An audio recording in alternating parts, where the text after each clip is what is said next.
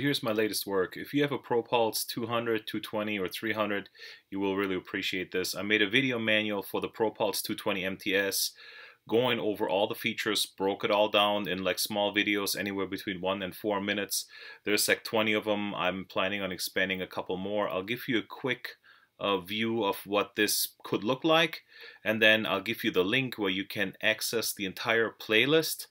And with that, you can save this to your cell phone. If you're in the shop, you have a question, you can bring up that playlist and just look at a individual video that you need to solve your problem right then and there without having to read the manual.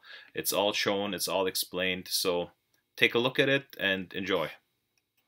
So when you click on the link, it looks something like this. You can pick any video with any topic, just click on it and watch that individual video. Scroll through there to find what you're looking for. Let's start setting the machine up and going from the tank backwards. For welding mild steel, we have a gas mixture here, either a 75-25 or a 90-10 or a 98-2, which refers to the argon versus the CO2 content. A 75-25, also called C25, has 25% CO2 in the majority balance as argon is 75%.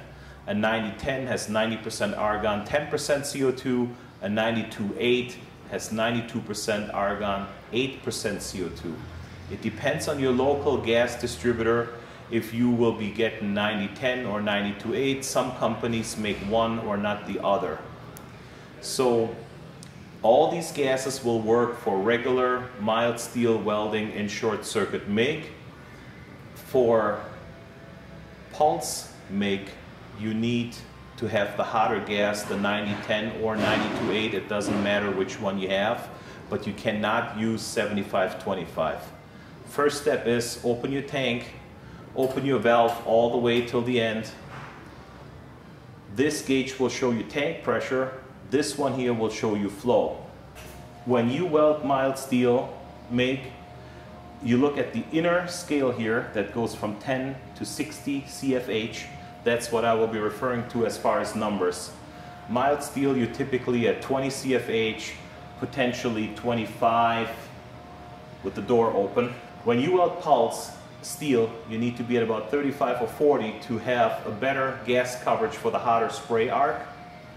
On silicon bronze, you want to be at about 40 or 45, 100% argon. On aluminum, you want to be between 40 and 50, 100% argon.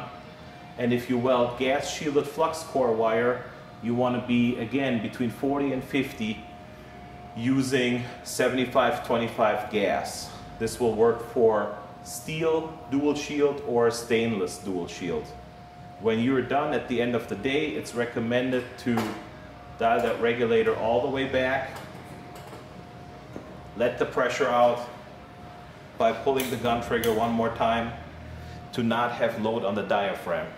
If you bought your Pro Pulse 220 MTS or Pro Pulse 200 in 2019 or before, you may have received this style of flow meter. This style flow meter attaches to the tank the same way that the regulator attaches. This gauge will show you tank pressure as you open it all the way up.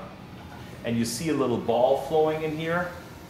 The way how this works is the ball will indicate the flow. The only way how you can read flow is if you have the hose in your hand or if you pull the trigger on your MIG gun and actually let the gas flow. Here you see a scale printed on there from 10 to 60 CFH. Again, MIG welding, you want to be at about 20 or 25. This would be 20. You're reading the bottom of the ball floating. 25, 30, and so on and so forth. You adjust your flow here. In order to maintain flow, as your tank pressure drops, it may be necessary to adjust your flow rate as your flow rate may drop slightly. Depending on your temperature and depending on what you did with the gas hose, make sure when you grab the gas hose firmly and twist it, it stays put on the barb like this. If the gas hose will rotate on the barb, the crimp is too loose. When the crimp is too loose, you may draw you may draw by siphon effect ambient air into the argon, which will contaminate your argon as you're welding aluminum and cause black soot, porosity, unstable arc. So make sure that not only all your screw-on connections on the welding machine and on the flow meter are tight, also make sure that your hose does not rotate on the barbs.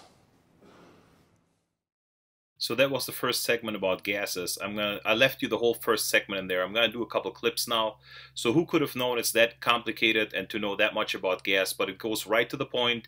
No commercials in the entire playlist, no me making money off of YouTube, off of you guys, just straight to the point. I know how valuable your time is. You watch it, you see it, no monetization on those videos, and you can hopefully really learn something and help you to dial your machine in a little bit quicker. So I'm going to give you a couple little clips here still, and then I'll put the link in the description and in the first comment, and good luck to you guys.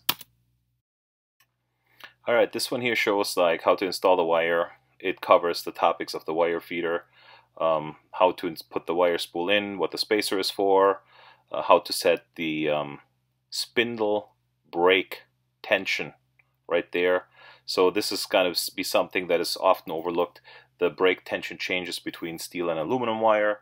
So there are a lot of little things that people sometimes don't really catch on to. They've been MIG welding for 20 years, but they never really adjusted any of this. But granted, they never really fed aluminum wire through their machine either. So there you see the drive holes lined up. Everything is explained, laid out. So that could be a good one to watch. Or we'll also get into the setup, the software part of the machine in a little bit here.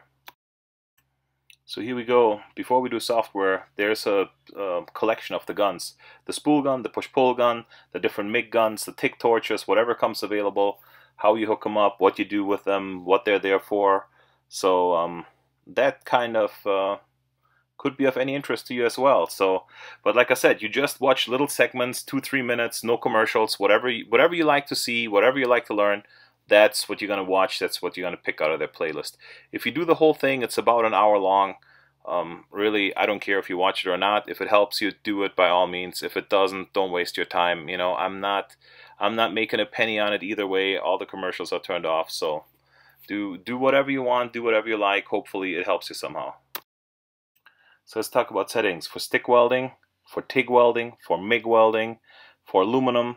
And then even when you go into the sub-menus, when you get into the start speed, start time, pinch, burn back, I will explain in the videos what it means, what it does, how it does it.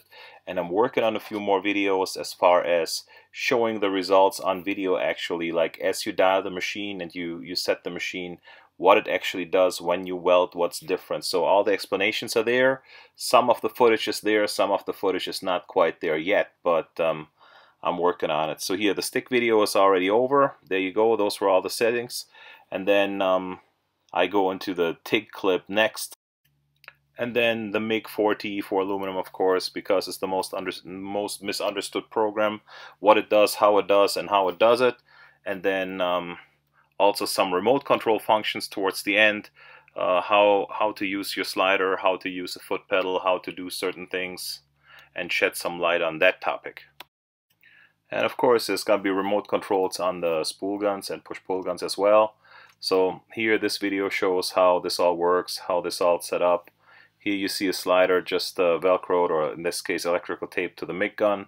And it shows how all that works. And then later during that video, it also shows how it works on a spool gun or how it works on a push-pull gun and how to do all these remote control functions.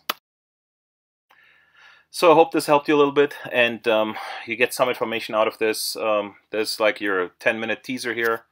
And if you want to see the whole playlist, follow the links, look at it and see what you can do.